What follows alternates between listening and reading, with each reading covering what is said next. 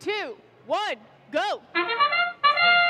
Alrighty, we've got 3 top cubes for the Blue Alliance. We've got a cube and a cone for the Red Alliance, and Red Alert is working on getting that dock and engage for blue. Purple Precision doing the same for red, but will they have time to balance it out? And it looks like they got it.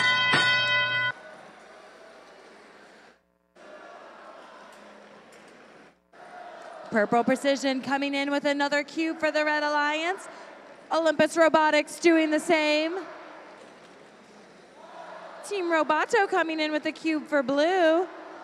Digital Goats and Red Alert both coming in with cones. Red Alert lining it up on that top row. Digital Goats doing the same. Red Alert gets theirs placed. Looks like Digital Goats falls into their robot. Hopefully they can get it out so that they can continue placing game pieces.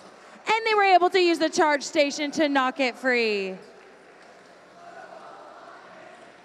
Over on the Red Alliance, we've got Purple Precision placing a cone into that co-op grid.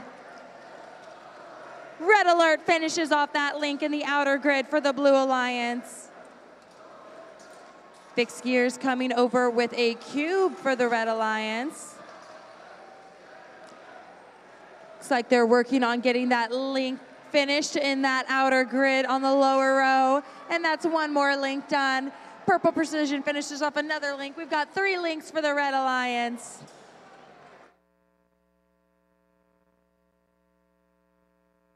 Digital Goats places another cone for the Blue Alliance. It looks like Team Roboto is trying to grab that extra cube that they have sitting in their grid to place it elsewhere.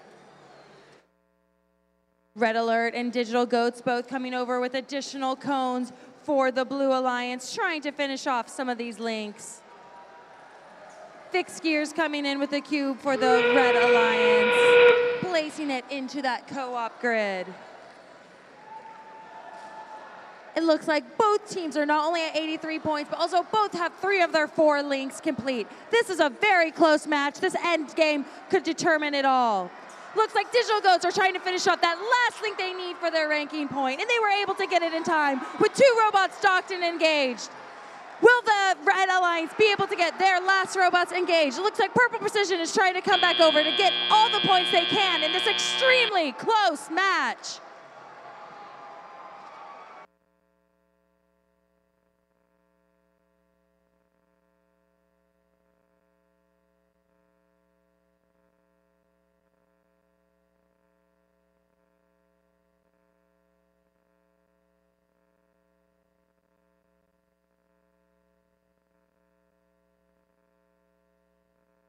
All right, this was a close one. Let's see these scores. And the winner is the Red Alliance, winning by 1 point.